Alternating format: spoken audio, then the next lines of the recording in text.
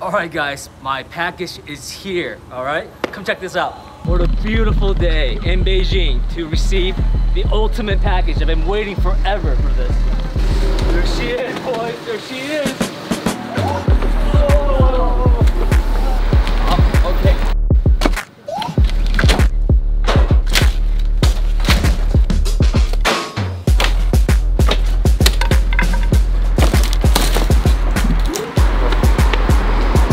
Tell what this is?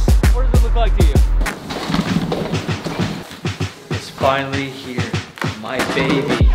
I've been waiting for you for so long. Oh.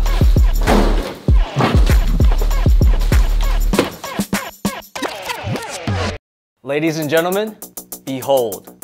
Now, judging from the shape of this thing, I think it's pretty obvious what we have underneath. Yeah, that's right, it's a washing machine. All jokes aside, I am happy to introduce to you to the newest member of our family, the Neo Geo MVS U4 29. Enough small talk. Let's unbox it. Oh my God, look at this thing.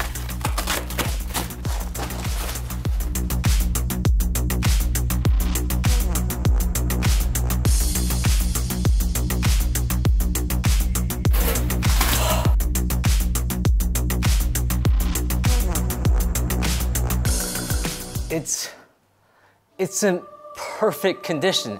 I mean, look at it. It's immaculate. I want to caress it. I want to sniff it. I want to taste it. So, this is the second box that came with it. It's not as big, clearly, but let's crack her open. Here we guys, we have it. This is the slots. This machine comes with 4 slots, but they're shipping the rest in a few days. And what's this? A bag of tokens. These are the cables for the board with 4 slots. Since we don't have that yet, I'll keep this on the side for now. Neo Geo MVS U4 29. MVS stands for Multi-Video System. U4 was a model, and 29 represents the screen size, which was 29 inches. It was designed and manufactured by SNK Corporation. It was the first line of systems in Neo Geo's complete line, even predating the AES, which was an at-home game console. Originally released in Japan in July 1990, this became an instant classic and a hit. And it was a game changer. Why? Because it was the first arcade system to offer interchangeable cartridges. Depending on the model, the MVS can have up to 6 cartridge slots. This proved to be very cost-effective for arcade operators because arcade cabinets were extremely expensive. And it was space-effective because in arcades, they usually have a very limited floor space. And the compact size of this was a perfect fit. The MVS was truly one of a kind. It provided features that no one else was doing at the time. It honestly revolutionized the arcade industry. Now, let's take a closer look. Okay, so at a closer glance, on top, we have the marquees. There's 4 marquee slots here, and with this key, you can change them out. Unfortunately, my cabinet didn't ship with any display marquees, so if you want to see a future video of me making my own, let me know in the comments down below. Now moving down, we have the screen, the beautiful wide 29-inch screen. I mean, just look at that, guys. It's bigger than my TV in my room. Moving down here, look at the joystick and the buttons. I have to say, it's in excellent condition. The colors are vibrant. Everything is just shiny and glossy like it's brand new. And right here, we have the coin slot. Next to it tells you exactly how much you have to pay to play. 100 yen, that is a steal. And moving along down, we have here 2 headphone jacks. Now this is perfect for an environment like I'm in right now. It's an office environment. If you don't want to bother other people, plug it in your own sanctuary. And in the middle, probably the most well-known thing about Neo Geo SNK is the memory card drive. So you're at home, you're playing your favorite game, Metal Slug 3. You're on the final level, about to fight the boss. And then your buddies call. They want to hit up the arcade. Not a problem. You simply save your game, unplug your memory card, and slide her in. you can pick off exactly where you left off. Amazing.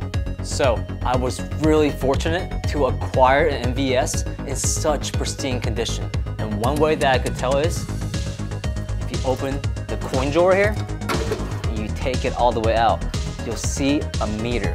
This meter shows you exactly how many coins has been through the machine in its lifetime. I mean, right now it reads 1,651. That is nothing. I mean, a hardcore gamer can reach that in literally 2 days. Oh. As you can tell, I got quite the collection of games. Let's play one of my favorite beat 'em ups of all time. Sengoku 2. Here we have the cartridge slot. It's pretty simple. Now you want to plug in the arrow pointing down towards the arrow on here. Put her back in. Now we have a variety of buttons here. Let me give you a quick breakdown. So the first button here is service. That's pretty much an infinite coin glitch. So when you don't have the coins itself, press that and you get all the lives you need. These three in the middle, to be honest, I'm not so sure about them. As of now, it's just don't press the red buttons, but I will do more research to find out what they do. And lastly, this is the power switch. Let's turn it on.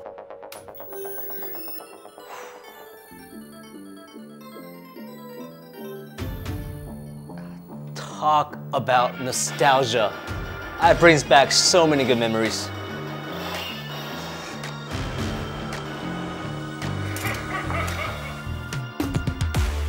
I don't know, something just hits differently when you're playing sitting down in front of the actual arcade.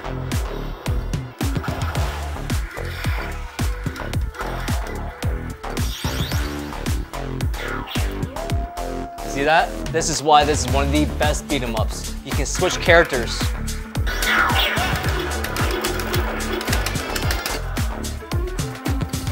Oh, these guys. Let's go, baby. Woo-hoo-hoo.